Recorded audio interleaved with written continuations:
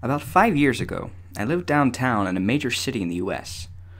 I've always been a night person, so I would often find myself bored after my roommate, who is decidedly not a night person, went to sleep. To pass the time, I used to go for long walks and spend the time thinking. I spent 4 years like that, walking alone at night, and never once had a reason to feel afraid. I always used to joke with my roommates that even the drug dealers in the city were polite. But all of that changed in just a few minutes of one evening. It was a Wednesday, somewhere between 1 and 2 in the morning, and I was walking near a police-patrolled park quite a ways from my apartment.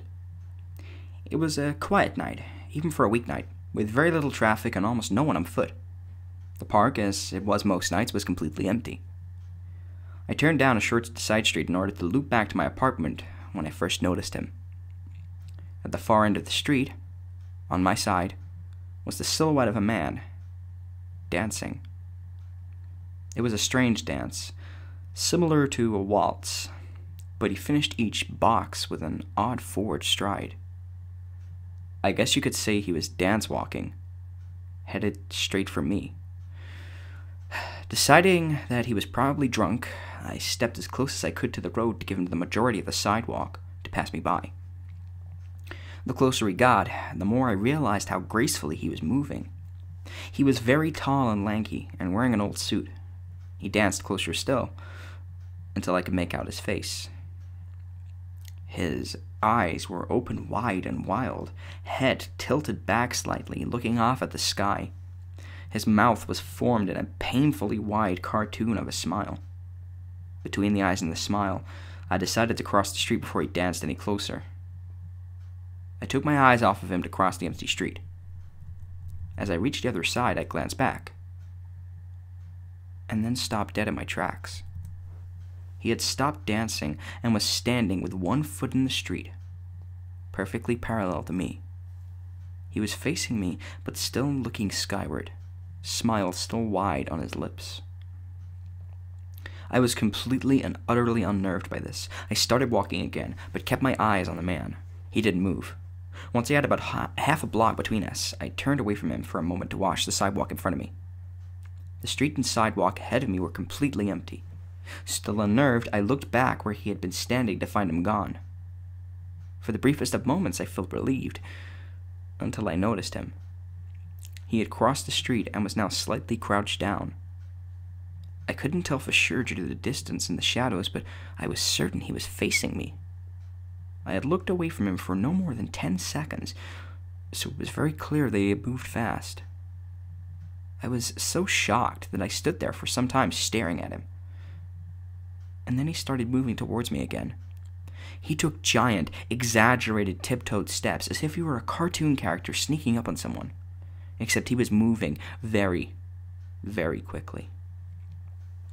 I'd like to say at this point I ran away or pulled out my pepper spray or my cell phone or anything at all, but I didn't. I just stood there, completely frozen as the smiling man crept toward me. And then he stopped again, about a car length away from me, still smiling his smile, still looking to the sky. When I finally found my voice, I blurted out the first thing that came to my mind. What I meant to say was, "What the fuck do you want?" in an angry, commanding tone. What came out was a whimper. What the fuck?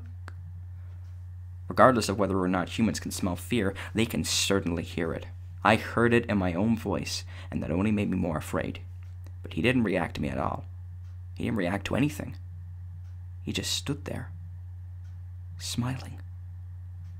And then, after what felt like forever, he turned around, very slowly, and started dance-walking away. Just like that. Not wanting to turn my back to him again, I just watched him go, until he was far enough away to almost out of sight.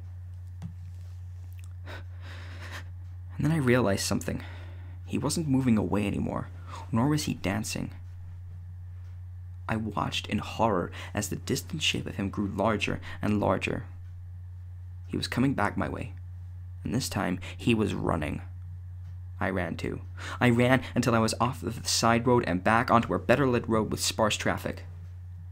Looking behind me then, he was nowhere to be found. The rest of the way home, I kept glancing over my shoulder, always expecting to see his stupid smile. But he was never there. I lived in that city for 6 months after Dad died, and I never went out for another walk. There was something about his face that has always haunted me. He didn't look drunk. He didn't look high. He looked completely and utterly insane. And that is a very, very scary thing to see.